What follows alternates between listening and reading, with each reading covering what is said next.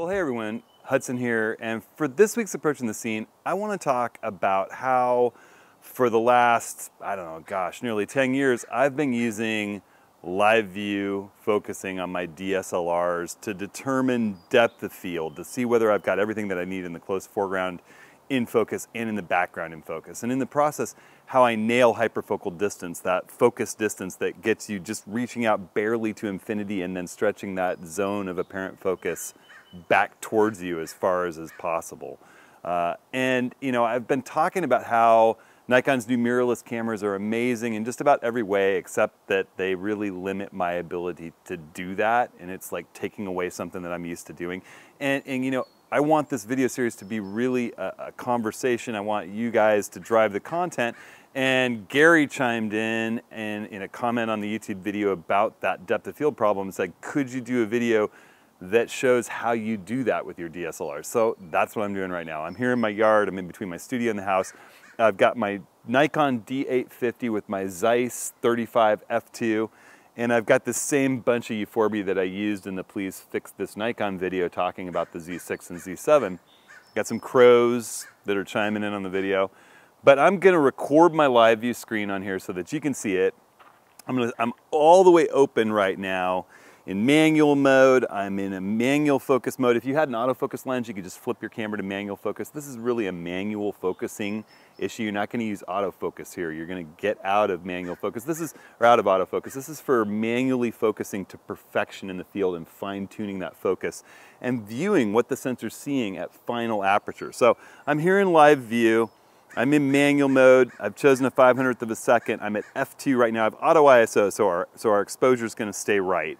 And I have the touch to autofocus system turned on. Even though the autofocus is turned off, it lets me set that autofocus point wherever I want on the screen. And I'm just gonna touch one of these close euphorbias and zoom in to 100% view. We're just gonna zoom in, boom, so that we can really see how out of focus that is.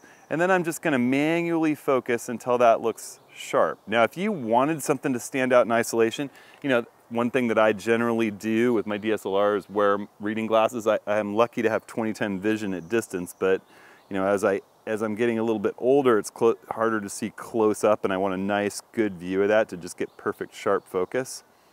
So there you go, that's focus. Now, when we scroll up on our live view and look at the background, of course at f2, that's just completely blown out.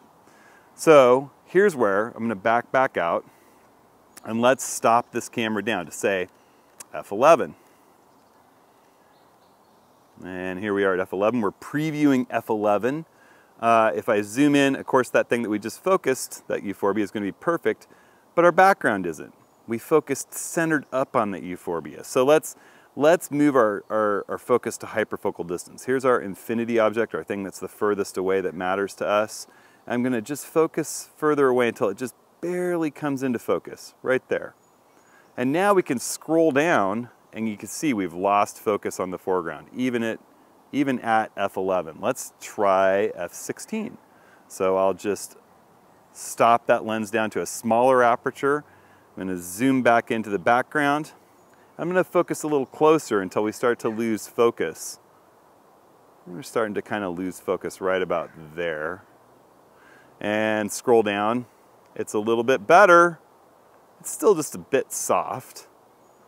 I could say what happens at f22. I just tap to focus up here, and let's go to f22, zoom all the way into 100%. We can focus a little bit closer because we've extended that aperture, increased that depth of field. I'm just turning the manual focus ring a little closer till it comes out of focus and then back to where it looks sharp. And then as I scroll down, now we've got a focused foreground. So that technique lets me really nail depth of field. It lets me know that my foreground's in focus, my background's in focus, or it's not even achievable at the focus length with the aperture of lens choices that I have, and I'm going to need to think about employing something like focus stacking in the landscape. So that's how I use my DSLRs. It was my D850, my D810, my D800, my D750, my D500. All of them did that to perfection. Let me show you why you can't use the Z6 and Z7 to do that, and then I want to answer a question from Greg about how to use split view focusing with the new Z6 and Z7. So I'll be right back with the Z7 on the tripod and the same lens through the FTZ adapter. All right, so I don't want to take too long on this part because I've already done a video about the problem that the Z6 and the Z7 have with depth of field.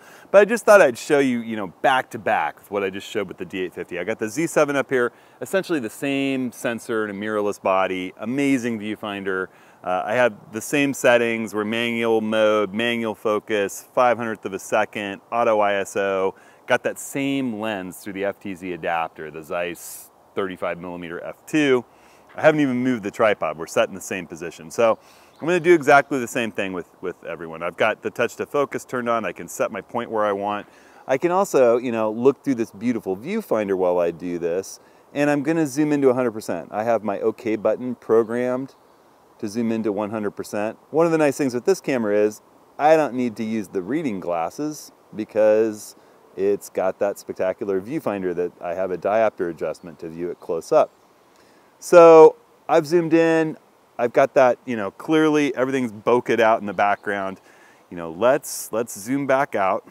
Let's try changing apertures. And as you watch what's happening on the LCD, oops, I just changed shutter speed. I'll change apertures. You can see that background is coming closer and closer into focus, just like it did on the 850 from f2 all the way up to f5.6, and then it stops changing. It's locked at f5.6. And in a move I assume the Nikon engineers intended to just help improve autofocus. But again, we're manually focusing here in the landscape, trying to perfect depth of field and find hyperfocal distance. So, okay, you say, I do have a depth of field preview. I can hit this depth of field preview button and get a pretty good, I can see that the background's not in focus. I could try to do my hyperfocal distance move. Well, what happens if I zoom in?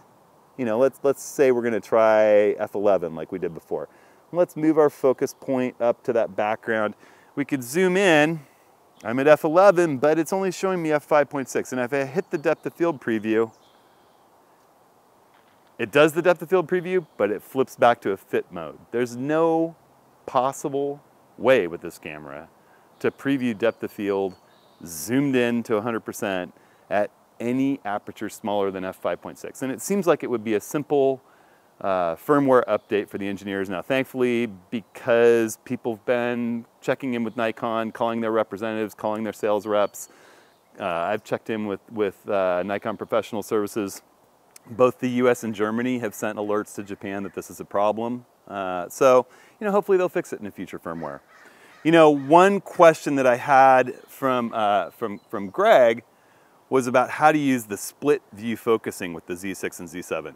Well, I'll show you here. Here we go. We're going to do the same thing. We'll go scroll back to F2, and you can put the split view focusing in any spot you want in your eye menu. So I hit the eye menu button on the back of the camera, up comes my eye menu, and this little icon right here is split view. When I hit it, I can get a view from, you can get kind of an idea left and right. If I move up or down, I can sort of scroll around. It doesn't really work. I can touch to choose which one I've got activated. The thing is, they move up and down simultaneously. It's really a left-right. You can see what's happening is that you've got a little preview. If I touch, it goes into the inactive window, and it lets you focus. But we're at F2 right now. There's sort of the background in focus, and I could stop. I can stop down. Let's try that. If we hit the eye menu, we come out of it. Let's try stopping down to f5.6. Oops. We'll go to f5.6. We know it actually stops down to there. And we'll take a look at what this back euphorbia looks like. Zoomed in to 100%. That's what it looks like at f5.6. If we use the split view, we could choose that. We still have everything in infinity focus back in the background. Let's have a look at the foreground. There's our foreground at f5.6. Well, let's jump out of there and let's try f11 like we just did. if I go into my split view,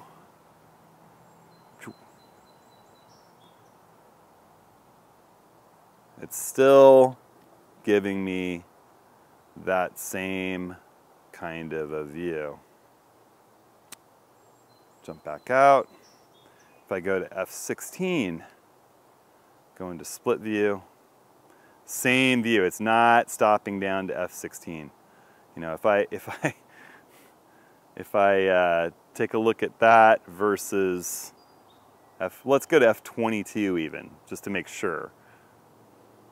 Same view, didn't change at all. We're still viewing f5.6.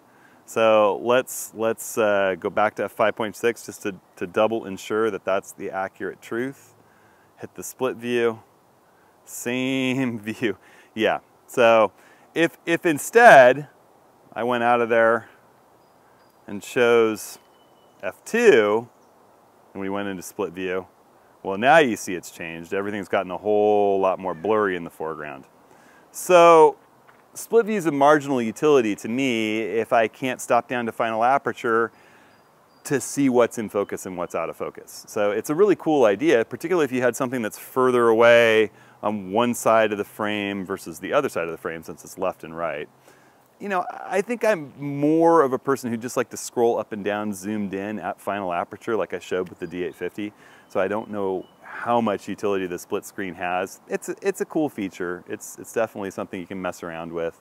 But again, you know, I really think that the bulk of the problem with these Z cameras is the need to be able to stop down. And the funny thing is, if I flip into video mode, let's just check that out for 1 second. I'm gonna have to, it's gonna create a little pause here, but now I'm in video mode. I'm gonna go and open up my, I have to go, I'm in different settings here. I'm still at a 50th, I'm at a 50th of a second like I would be for video. And I'm gonna turn on my auto ISO, which I would never do in video. But you know, let's do this thing where if you take a look at with me here at f5.6, we zoom in. Let's try our little exercise here. We'll zoom in to 100%, and we can focus it so that the foreground is in focus. And then let's come out of there. I've just hit that OK button to zoom into 100%. And let's go up to f16. Well, guess what? That's working. If I pop out of there and go to f18 or f22, things are getting more in focus. If I go back to f5.6,